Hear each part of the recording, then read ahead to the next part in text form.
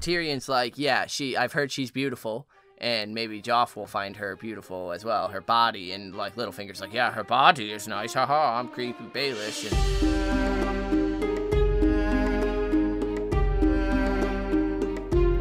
Hey everybody, and welcome to another episode of Brotherhood Without Manners, your favorite full spoiler reread podcast of George R.R. Martin's A Song of Ice and Fire series, reading A Clash of Kings. As always, I am your host, Zach, and sitting here next to me, my brother, Nate. That's me. Yeah. What up? What's new? Nothing. We're in quarantine. I've been with you all day. I know so what's new. There's nothing great. Well, we do know that George is working on Winds of Winter a bit more because of isolation, so expecting good things in the future. Even though Worldcon has now gone virtual, so he can't actually be held. Have you heard the theory, George? It's George himself who released came up with that. Well, you think that you're so clever that's just he needed more time, and you're set on that. I'm just saying, you know.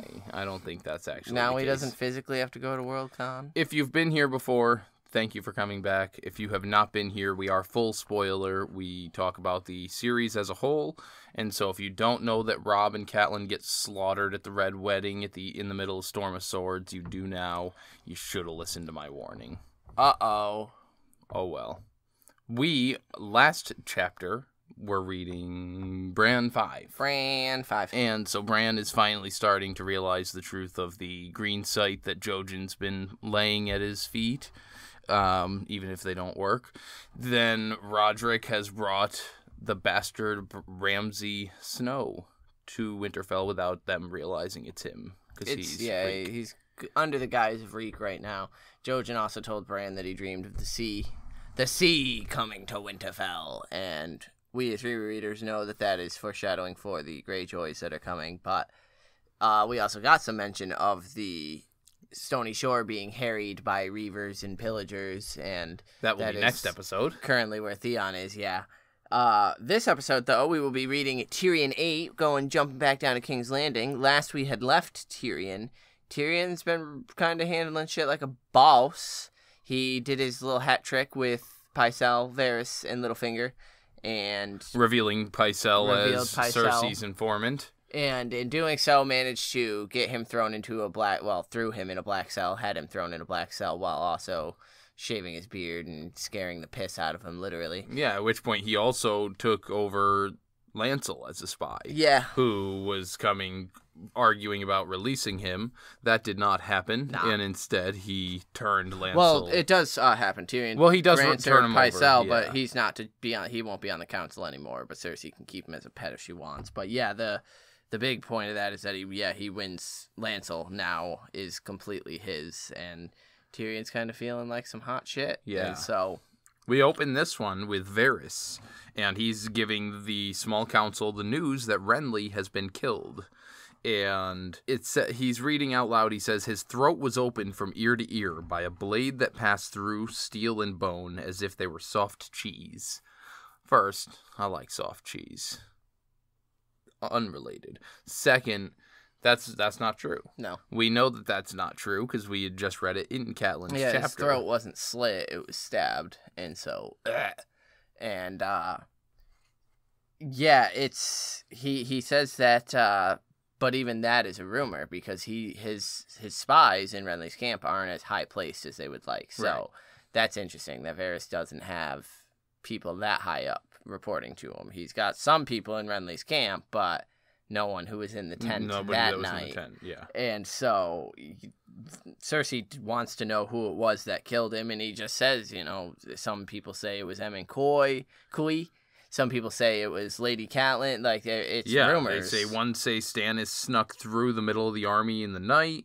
One that it was a maid who Renly spurned, a camp follower brought in to serve his pleasure. Another one even says that it was Catelyn Stark, and nobody would believe that Catelyn Stark would kill Renly just because of the honor-bound Starks and Northern. And so Cersei's pissed. She's like, this is fucking stupid. What are we even paying you for? What did I buy you for? To make me sad. To bring me rumors. And Varys is like, yeah, well, you pay me well for those rumors, bitch. And she's like, we pay you for the truth, and you might want to start getting me that, or this council will grow smaller still. And then Varys and Littlefinger kind of just blatantly go back and forth about, like, joking about who's getting kicked off next. Yeah, because Littlefinger's like, you know, well, the realm could probably do with a few less counselors, you know, so that's not a bad thing, really, is it? And then Varys is like, dude, how are you not so certain it's not going to be you that's next, that's put on the hands list to get fucked? He was on that fucking list. Like, they know that. Because they were both part of the hat trick there. So, this is such a bizarre chapter thing that's occurring here, this moment. Like, Littlefinger and Varys are having this crosstalk like there's no one else in the room, but both Tyrion and Cersei are sitting here, and it's just kind of like, the fuck? Like, they're joking about it. Like, oh, you're going to get kicked off. No, you're going to get kicked off. How do you know you're not getting kicked off? I think it's just them showing their confidence with their positions. They know that Cersei and Tyrion both know that these two men are fairly powerful in their own rights. They need them, yeah. And that they can get away with talking like this. But Tyrion's heard enough, and he says it's a shame Joffrey had saved a special pike for Renly's head, but whoever did it, we must assume that it was Stannis. The gain is his, clearly.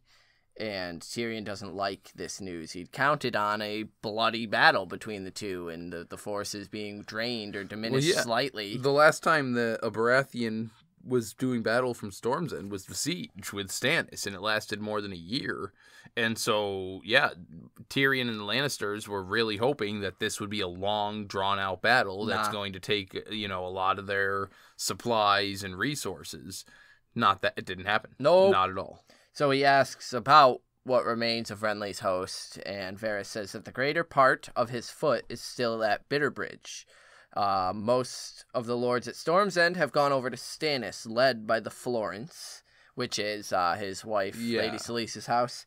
But not all went to Stannis. Not Loras Tyrell, Randall Tarley, Mathis Rowan, and Storm's End itself has not yet yielded. Sir Courtney Penrose holds the castle in Renly's name and will not believe that his liege is dead. He demands to see the remains, but Renly's corpse has unaccountably vanished, carried away most like by some men-at-arms or another. So Loras took the body. Yeah. We do know that. We also learned the armor. That he killed Emmon Coy and Robar Royce, which, if you remember, Robar was the badass who went and gave Catelyn and Brienne the time to flee, probably trying to hold off Loras right here. He went mad, and slew 3 of Renly's guards. And so, Loras, just in his grief-stricken, seeing his lover dead, fucking went insane. He likely heads for Bitterbridge, where his sister is, the Renly's queen, as well as many soldiers who are suddenly kingless. And Varys, kind of being Varys, is like, I wonder whose side they'll take. Yeah. Well, because then there's going to be a lot of other houses and stuff that are not the major houses that serve those ones. And Varys points out, a lot of those that did serve Storm's End don't realize that they now serve Stannis again. But not all of them necessarily love Stannis. Right. And Tyrion thinks that they have an opportunity here to ally with Loras Tyrell, and then through that, Mace Tyrell and his bannermen may join them as well. They clearly have no love for Stannis, and he thinks that they're devoted to Renly. They loved Renly, but Renly is slain, so perhaps we can give them reason to prefer Joffrey over Stannis. Yeah. Which, that's the only way he could potentially go about it, is not make them fucking love Joffrey, but just, he's preferable to the man who killed their king right now. Exactly. And so, God, Tyrion's clever. Well, he's witty. Peter immediately offers and suggests gold. Of course. I just bribes, titles, castles. Yeah. That he's playing to his strengths. Littlefinger's pulling teeth here, though.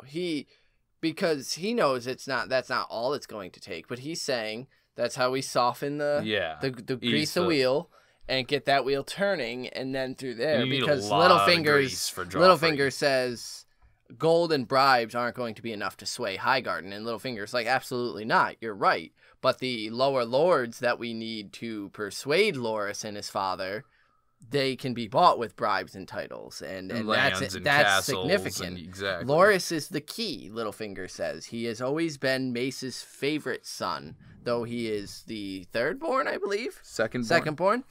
And that's when Tyrion suggests marrying Joffrey to Princess Margaery. Well, not princess anymore, but Margaery Tyrell, my girl. Cersei is immediately like, no, we have Sansa. No. We have Sansa. And this is where, again, we're going to see a lot of diverging.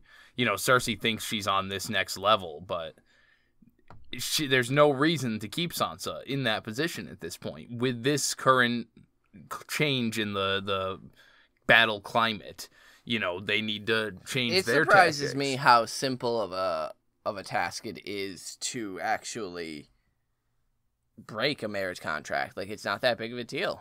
Like, get the High Septon to agree to it, which he's in their fucking pocket, so... Yeah, so I don't see... She makes a big deal over it, when really... Well, she is... do you not think that Cersei's threatened already? I believe she is. Well, absolutely, I guess. Doesn't want... Sansa's a dumb little... Yeah, she knows she can manipulate She can absolutely, force Sansa around. Margaery Tyrell is clearly a player. Like, she...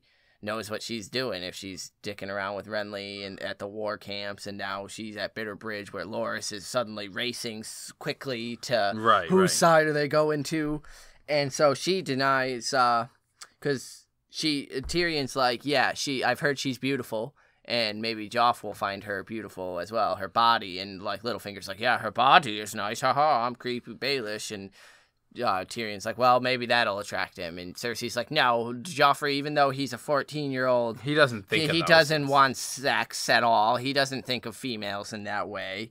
Which is so, like... Naive. Naive, but revealing about Cersei is she pictures Joffrey as this baby innocent boy. Little, this child still. Tyrion reminds her that he just had Sansa stripped, basically nude, in front of the entire court. Like... because she has teats, not because she deserved to be punished. That, like, he could have done it a million ways. He stripped her because he's aware of those things. Yeah. It's, and then Tyrion kind of digresses here and thinks about how after all the bullshit with Sansa in the yard that occurred, Tyrion had spoken to Varys with the intent to arrange a trip for Joffrey to Chitaya. Chitaya, and get laid. I think in the show it's Bronn who suggests this, that he's backed up from balls to brain. Like, they want to get him laid and, essentially... Hopefully it'll help relieve some tension. Some of the poison, yeah. And they realize they have this discussion. It goes through the discussion with Tyrion and Varys, but the tricky part will be the Hound, getting him away from the Hound, because the Hound never leaves. But Tyrion's like, surely he must at some point, and that's when Varys is like, my lord... a suspicious man might think you mean malicious intent on our king, trying to find him alone.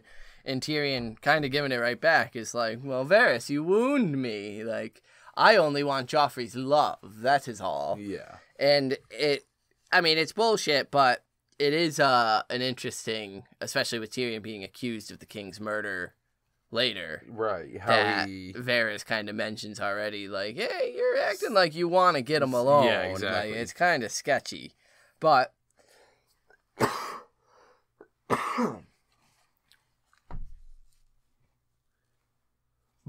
so... The war had other demands, so Joffrey getting laid must wait. And that's when, bringing it back, Tyrion tells Cersei that a Tyrell match is still ideal. Like, it's still something they should pursue. And Littlefinger agrees, saying that the Stark girl gives only her body. Margaery Tyrell brings 50,000 swords and all the strength of Highgarden. Yeah. Fucking, there you go. There's all your reasons right there. Varys agrees. And Cersei says that Joffrey is too proud to settle for Renly's leavings. He will never consent. No, that's... Again, you're not accounting for the fact that he's a 13-year-old boy 14 maybe at this 14, point. I think, yeah. And Margaery is 16, 16 17, something and like that. a very attractive woman at this point. Like, and that's not to discredit Sansa for being an attractive girl. Like, but for her, Sansa is a girl. a plaything to Joffrey. Right. It was never viewed as beauty. He never... Or, you know, my queen. Margaery being presented to him as the king and doing the, you know, the whole, your grace, like, the way Margaery can, is... Yeah, it's a whole different level of landscape for it. And yeah, she's hot, man. Like, that's going to work for it.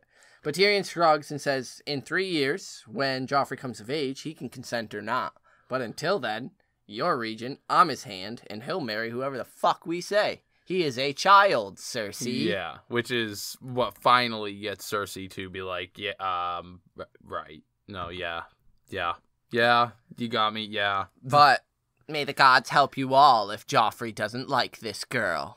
Like, fuck off. Yeah, so Tyrion turns, looking at them all, deciding, now which of us shall we be sending to Bitterbridge to tell Sir Loras that we have a proposal? And Cersei's immediately like, you should go, sir. Well, first she tries to push Jacelyn by water. Jacelyn. Which we know she was trying to get rid of him from being captain of the City Watch. And he kind of expected that and points out, no, it needs to be somebody from the council who can speak on behalf of the king. And, well, who else can speak better on behalf of the king than the Hand himself? You wield words as skillfully as Jaime wields a sword. And Tyrion notes that the candlelight gleamed green as wildfire in her eyes as she sang this. And I love that foreshadowing. Yeah. But he immediately turns it back, or thinks to himself, are you that eager to get me out of the city, Cersei? And he's like, nah, bitch, like, I'm not going. Like, I'd be mocked. Like, it would be seen as an insult. The king's mother, though. Yeah. And technically he also has, they both have points for sending each other, but they're interrupted by Peter Baelish saying, no. I volunteer as tribute. I'll go.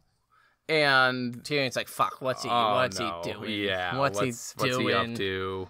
But Littlefinger breaks it down. He's on the council, but not of the king's blood. He knows Loras and has given him no cause to dislike him. Mace carries no enmity for him that he knows, and he is quite skilled at negotiation, which are all true things, supposedly. Now, I think that the real reason he wants is when he makes some demands towards the end here. But he first, because Tyrion's like, fuck, I've got no reason to deny him. I can't tell him no, because there's no reason he shouldn't be the one. Do you think Catelyn being there has anything to do with it? Maybe, probably, because he's, Creeper Baelish and obsessed. I mean, yeah, he hasn't seen her since Ned died. So, I think it's... shoot that shot, brah. I think it's more to do with... He's sliding into the DMs. The end there where he says that he wants a letter stating that he has permission to bargain and write up declarations on behalf of the king. Yep. And put them how he decides, so it gives him full authority to write in whatever the fuck he wants. And so he can slip in all these little, but the rights go to Harrenhal, who I also happen to be the master of. Well, yeah, Tyrion's even aware of that he's doing that. Like, he's asking for the king's seal on a blank check, essentially. And Tyrion's like, fuck. But, okay, because Tyrion notes that there's no other choice. It's either Littlefinger or Tyrion who has to go. And if Tyrion left King's Landing, everything he's done would be undone. Yeah. And so Tyrion and Littlefinger barter on an escort. Fucking... Yeah. Like, how many they're going to send with him. But then even there, he realizes, he does have to have enough of a group to look like he should be taken seriously. So they end up settling on 300 knights with 40 extra, 20 knights, 20 squires. And Littlefinger says that he'll also take Horror and Slobber, the Redwine twins, with him. Yes. And send them on to their father. They have need of Paxter Redwine, as he is Mace's oldest friend. Now, that right there is evidence that he has Jane Poole. Because it's never actually said, we don't know. That there were Sansa only ever 3 people who called him Horror and Slobber. That was Sansa and Jane Poole when they came up with the nickname, Arya, who heard about it, and fucking Littlefinger, who was told by Sansa. Who was there having tea parties with them. And so, is he getting information from Jane Poole currently, and that's how he knew? because I don't see Sansa having told him at this point. And so I think that he knows that because nobody else in the kingdom, like that's the nicknames that Jane and Sansa came up with. Yeah. And I don't think that, at least not in any Sansa chapters, has he had that told by her. And so it has to have been Jane Poole that told him from, being with her, obviously. I don't recall where Jane Poole is at this point, so... With him. Well, yeah. I mean, learning the location as far as... Yeah, one of the brothels as far as we're, as a rereader, know. But Cersei disagrees. She says that they don't want his love, Paxter Redwine's love. They want his swords and sails. Because Cersei's like, well, he's a traitor. He doesn't deserve shit. No. We don't need to give them back. And they're like, no, we still need everything that he has to offer. All their galleys, they have all the boats, to take Stannis on a bit more. So don't Tyrion's want that like, all right, let's split the diff. We'll send Sir Hobber back, keep Sir Horace here, and Paxter should be clever enough to understand the meaning of that. Meaning, we still hold a hostage, but here's your son, one of your sons back. We will give the other one too. And then this is they where... They all agree to that without protest. Like, everyone's like, yeah, cool, perfect, all that right. works. And this is when Littlefinger demands fast horses, more gold, and the letter with the king's seal, stating he has permission to do shit. And Tyrion grants him that, and then Littlefinger says that he will leave before the dawn breaks, and he adds that on his return, he trusts he'll be rewarded for his efforts, of course. And Cersei straight up is like, well, what do you want, Peter? And he's like, and he glances at Tyrion with a sly smile. I'll give it some consideration. No doubt I'll think of something. And he fuck you. You fucking cunt. Like, everyone knows you got a million things on your list. But yeah, he makes a show of it. And Tyrion glances outside to see a bunch of fog obscuring his view, and he notes that it's a foul day for travel. And this is where they do this little doodly doodly doodly doodly. I thought the fog obscuring his vision was an interesting thing. Like, I think that's I think it's just showing overview. the future. Yeah. Like, it's kind of this. It's uncertain right now where things are going to happen. Like, Tyrion is kind of blindly walking into a cloud of fog. Yeah, right just now. the whole future because of whatever happened around Renly's death. It's just throwing a wrench into his plans because he was expecting this siege eventually with where his chain is going to hold up and Blackwater is going to go his way, and now things are a little stranger. Yeah. So, they do, as you said, a little montage here where he decides they better get started on the letters and that Joffrey needs to be woken. And it was still dark and gray when the meeting finished and Varys slips off, heading out. And Cersei asks Tyrion how his chain is coming. And Tyrion... it's good. Yeah. Getting longer every day. Yeah, we ought to thank Sir Penrose, who is holding Storm's End currently. Stannis will never march north with Storm's End untaken, and that buys us more time for the chain to grow longer. And Cersei says... What the fuck is what I'm saying to what Cersei says. Yeah. Because what the fuck? She says maybe she was wrong about Tyrion. He's not so much a fool as she thought. He has been a great help since he's come to the city, and he must forgive her for speaking harshly to him in the past. What does she know? Like, I forget, as a rereader, there's something. I think she, does she have Chitayaya or Alayaya at this point? Oh, is that it? I think she has Alayaya or one of them, or, I don't know, my thinking was that she was, aware of the fuck, I just lost my train of thought entirely. Well, that's good. I'm glad you did that, because that wasn't a waste of time for the last 30 seconds.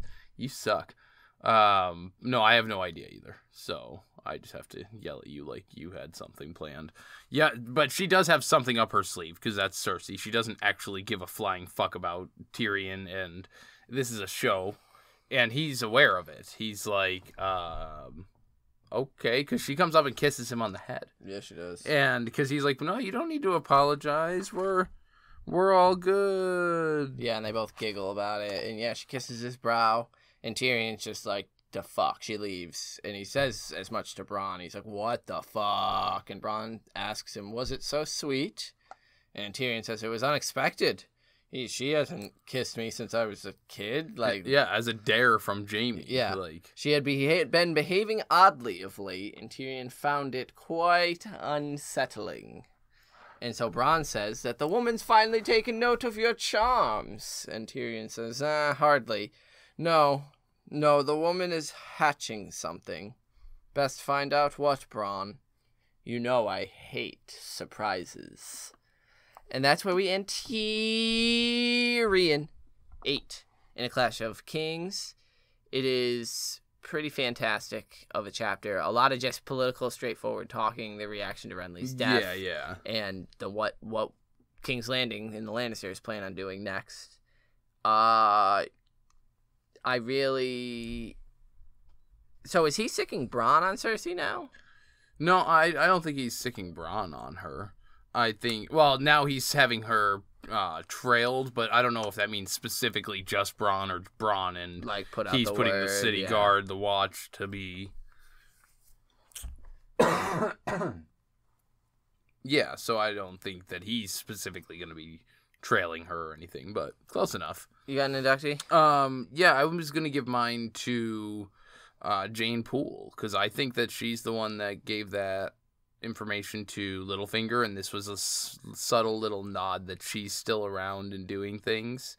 And so little Jane Poole for, the bleak future she's got to look forward to. I haven't forgotten she was a bitch, so. Oh, dang. Yeah. Oh, well, she can come hang out on this side. Sure. My inductee, I've given this actually zero thought for this chapter.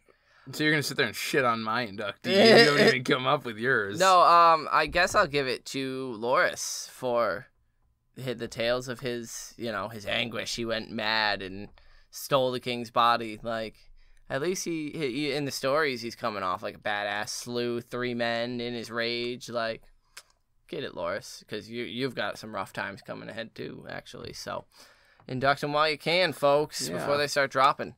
Those were our inductees. We did get an inductee from our favorite French fry, Julian. Yeah, so Julian wrote in. He said, may the intrigues continue. We won't go into details about the straightforward stuff, which is, what we covered anyway, so no worries there.